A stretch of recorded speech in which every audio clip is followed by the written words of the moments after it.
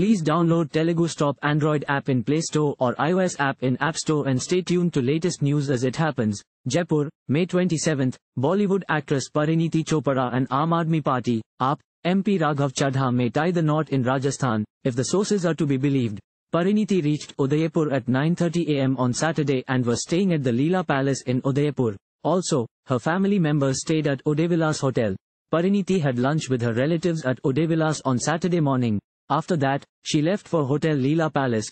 Parineeti's sister Priyanka Chopra had a royal wedding in Jaipur. Hence, speculations are doing rounds that Parineeti may get married in either Udaipur or Jaipur in Rajasthan itself.